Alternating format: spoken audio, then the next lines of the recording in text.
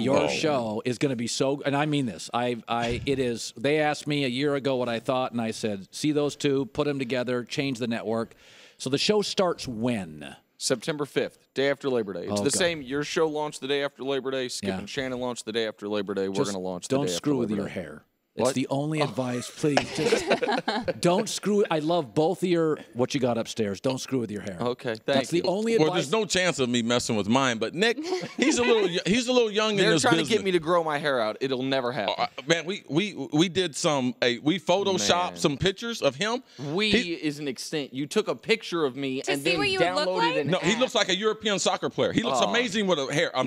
Okay, I got a couple props. I got a couple little things, little skits and stuff, bits I'm going to be doing on him. All right. So let's start with this. Let's start with actual Lonzo Ball last night. My takeaway is that felt big. I don't know how good he's going to be, but it felt big for the league, right? Like he should be a Laker, right? Well, Colin, you and I talk about this all the time. It's about timing and location in life. Like this is the right timing and the right location for him.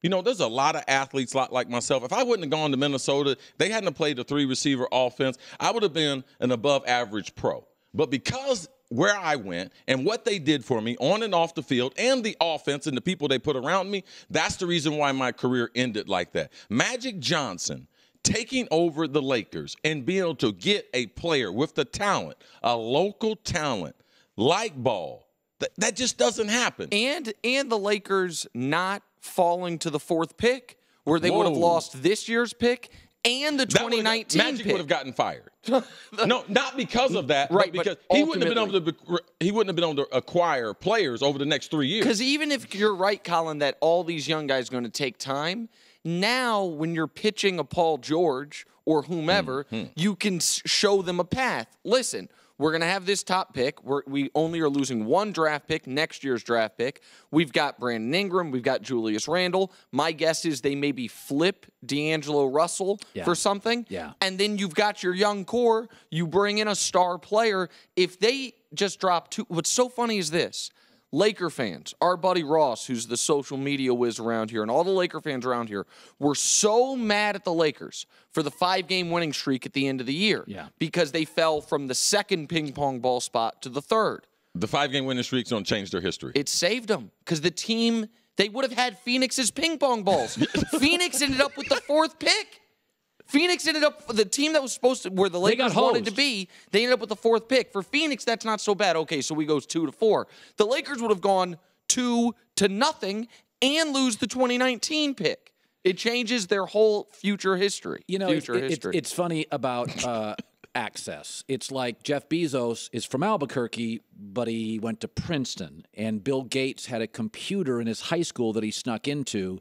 That's why I tell sometimes my affluent friends, you're hurting yourself eventually if you don't help poor people, because in those families are the driven, willful kids that become the next great kid. You can't just have Princeton full of prep school kids. Right. You got to go to Albuquerque and find Jeff Bezos.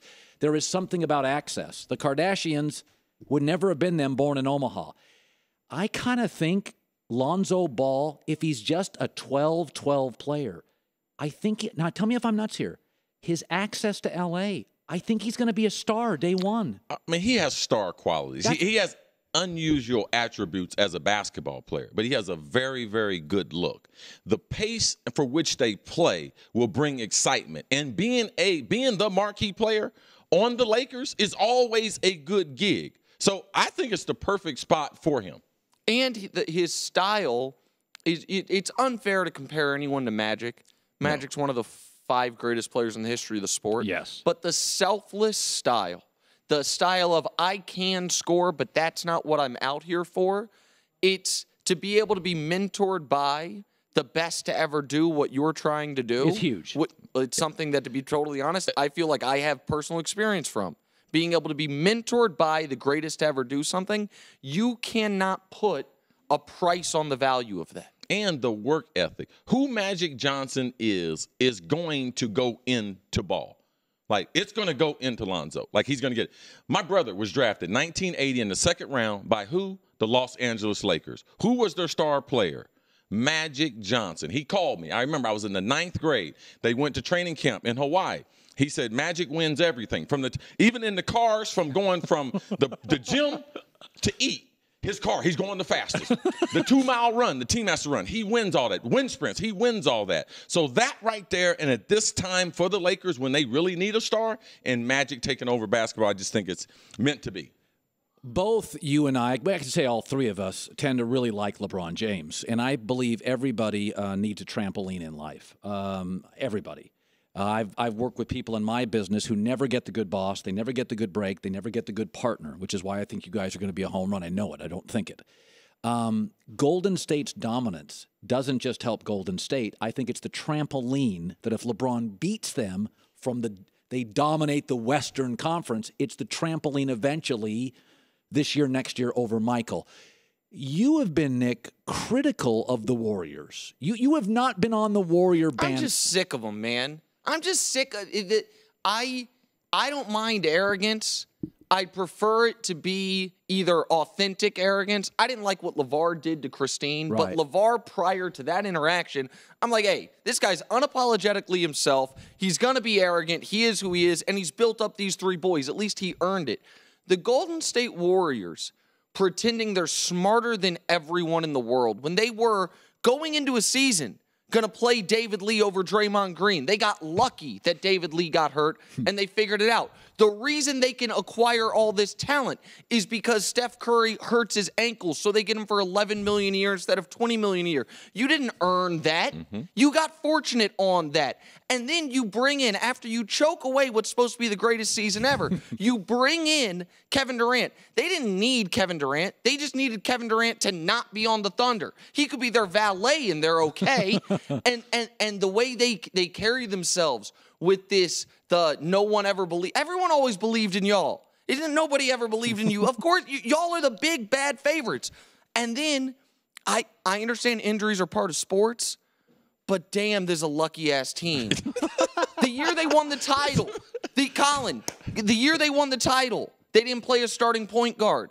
This year, they cheap shot Kawhi out of the playoffs. Nurkic is injured. Against the Jazz, George Hill is injured. They have played 2 series in the 3 years against teams at full strength. The Thunder, who damn near beat them, and the Cavs, who did beat them.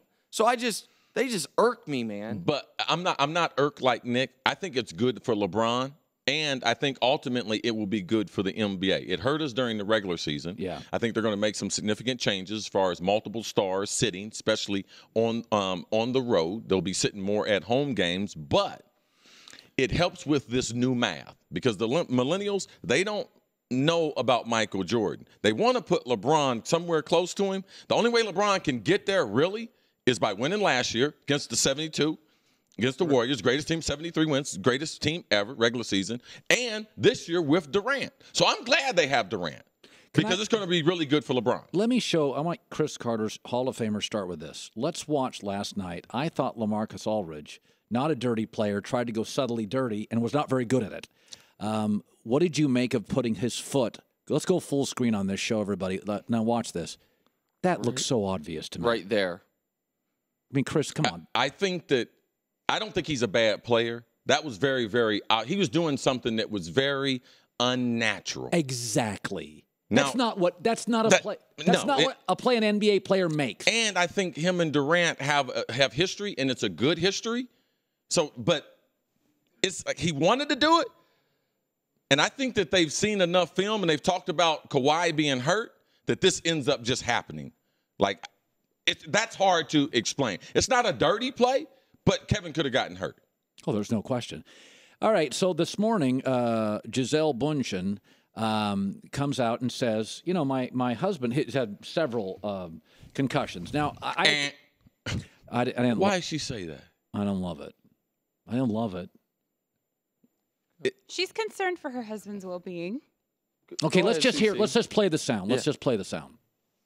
Are you trying to get him to retire? You know, I just have to say, as a wife, I'm a little bit, it's, as you know, it's not the most like, let's say, an aggressive sport, right? Football, like he had a concussion last year. I mean, he has concussions pretty much. I mean, we don't talk about it, but he does have concussions. That ain't great for Tom this morning. No, Tom is not happy this morning. But this is the wife of an NFL player. Now, my ex, if they ever interviewed her, there were games where I left the field, we'd go to dinner. She's like, you're not playing for the next 2 or 3 weeks. I'd be like, okay, when did you go to medical school? And then 2 or 3 days of ice, miraculously, my body would recover. Friday, I start practicing, and Sunday, she'd be in her seat and I'd be playing.